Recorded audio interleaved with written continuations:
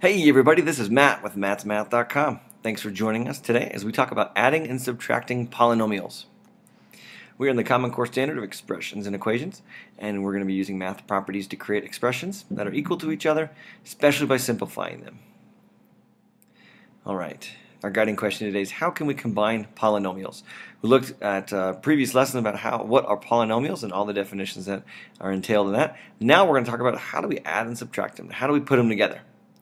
We have an equation like this. Holy cow, look at this. There are way too many letters there, but you know what?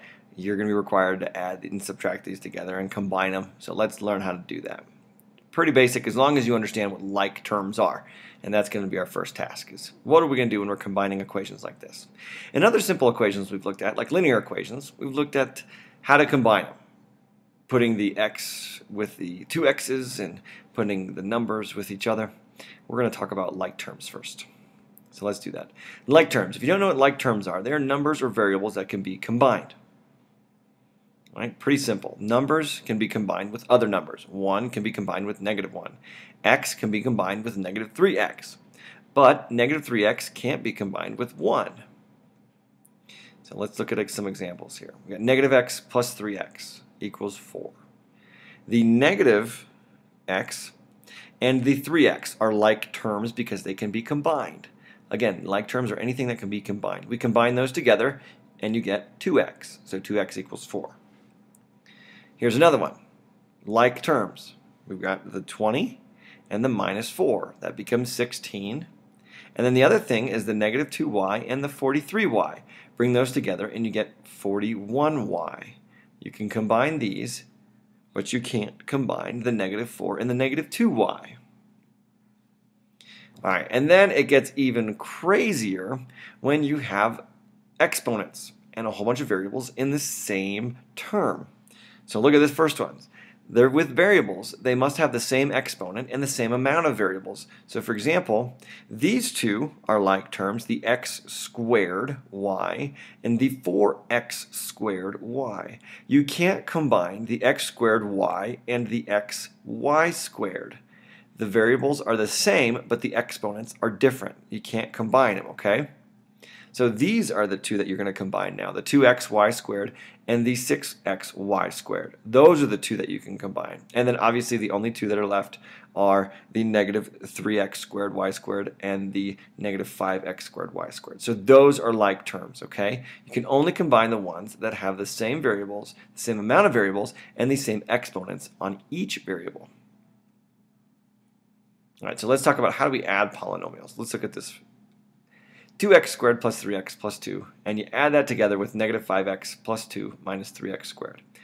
What are we going to do? Let's go through the steps, okay? First thing we got to do is we got to stack them up. Stack up addition, stack up subtraction. That's going to be the easiest way to get through this, okay? So we put them on top of each other, 2x squared plus 3x plus 2, and then we put it on top of the other equation, just like this. Okay. Now you're going to notice something that the like terms are not stacked up on top of each other. Well, that was the way it was originally written. So the next thing you have to do is rearrange. Got to move things around. So you got to put the x squared over here. Got to bring the -5x over to the 2, and you got to move the 2 over there. And what are we doing? Remember what this form is called? What kind of form it is when you put the exponents that are greater degree up front, and then go down in descending order from there. It's called standard form. Okay, you want to write them in standard form. Definitely going to be the easiest way to do that. Okay. All right, so let's see what it looks like now. We're going to add the like terms now that they're written in standard form. We got 2x squared plus 3x plus 2, -3x squared minus 5x plus 2 now. Okay. Now we just add down, just like what we do if we just had 2 plus 2. Nothing different. Add them together. We get 2x squared minus 3x squared equals -x squared. And then we get plus 3x minus 5x equals -2x. And then we get plus 4. So now this is our new equation when we combine both equations together. We get -x squared minus 2x plus 4. Okay? Not too bad. Now, nothing really different with subtracting polynomials. Same thing. Let's do the same two equations, except let's subtract them. Let's see what we end up with now. Same thing. Stack them up. Put them on top of each other. And notice I put the minus out front. Still have the same symbols of each of the guys there. And we have to arrange it first. So we got to make it in standard form. bring it around, bring that one around over there, and then bam. This is what they're going to look like now. Now we're going to subtract the like terms. Here are the two equations.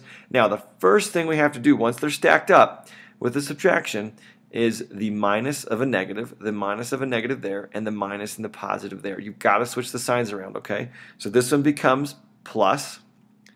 This one becomes plus as well because a minus and a negative is a plus.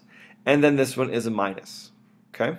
So now, just like before, we're going to add them and go down. So we have 2x squared plus 3x squared gives me 5x squared. 3x plus 5x is 8x. And plus 2 minus 2, big fat nothing. All right, so there we go. 5x squared plus 8x, that's it. Pretty simple, huh? All right, why don't you try these two on your own? We've got 10y squared plus 3x minus 9y squared plus 4x.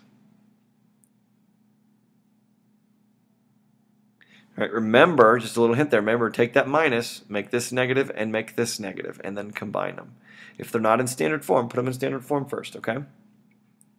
Look at this next one, negative 2y squared plus 3x minus a negative 11y squared minus positive 7x. Now notice when you write these in standard form, this one is x and this one is x squared. Can you combine them? It's going to be a little harder to think about. All right, let's move to number 3. Here we go. They just keep getting longer and longer. Holy cow. All right, y squared plus 3x squared minus 10y plus 3x plus negative x 7x plus 3y minus 2xy squared plus 2x squared. Write them in standard form. It's going to be the best thing to do first, okay? Stack them up and then add them. This one's already stacked up for you, but it's not written in standard form, so you're going to have two different things. Remember, you can't combine x and y squared and x squared plus or times y. You got to move things around.